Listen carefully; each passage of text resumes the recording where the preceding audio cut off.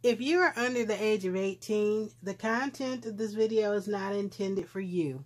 Please stop watching now. Hey YouTube, it's Audrey, and I'm back with the July edition of the Diamond Heart Darlings collab with Poetspice here on YouTube. We do this collab every second Friday of the month for the year of 2022, and the purpose is for us to make projects that are using products from Diamond Press, Little Darlings, or LDRS, and or Heartfelt Creations, or any combination thereof. Because I have so many Diamond Press sets, that's been my primary focus, although I have done Heartfelt Creations and Little Darlings here and there. I had planned to have all three this time, and life has thrown a little curveball, so I really have not had much time this week at all.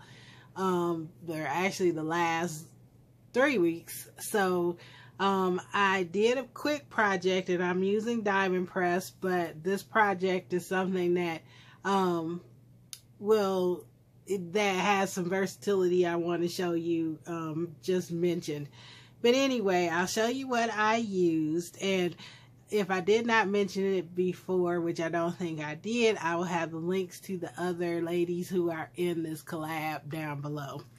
So I used this Cosmic Shimmer Aurora Flakes, and this one is the Jade Gold, so it's green. Sorry for the glare with gold.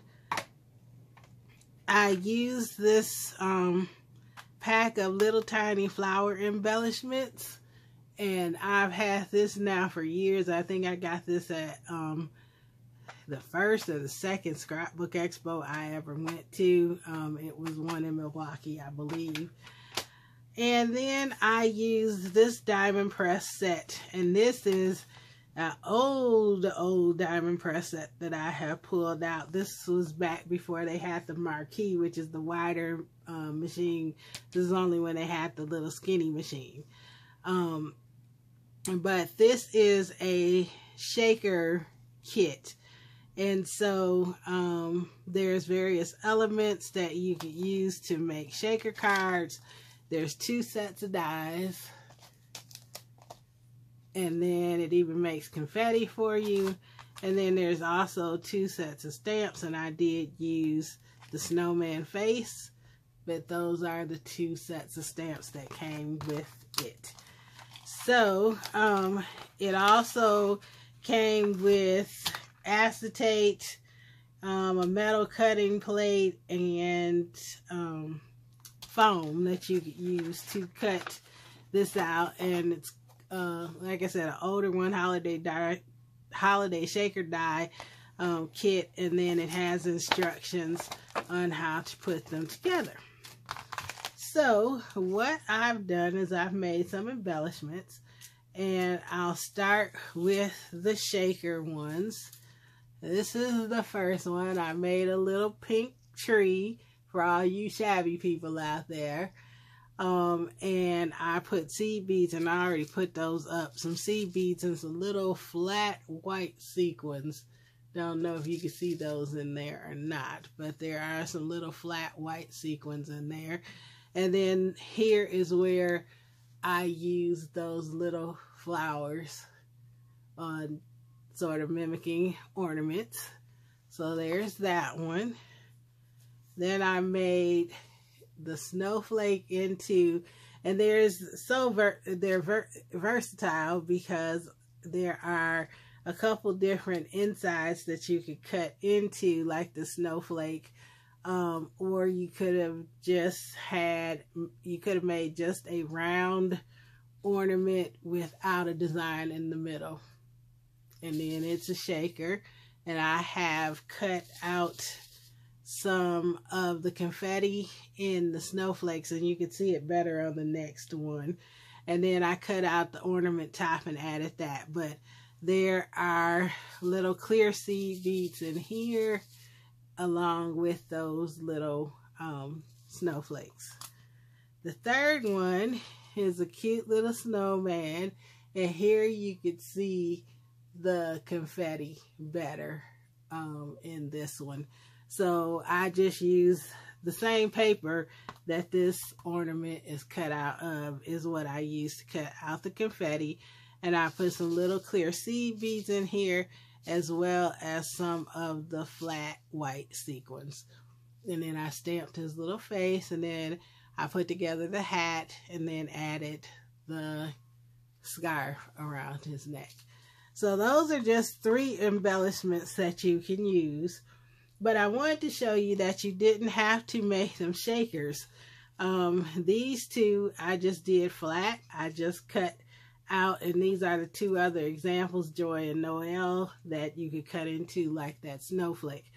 So I just created a back circle, and then I did the Joy and the Noel, and then I added those, just glued them on there flat, and added a little bow, a resin bow.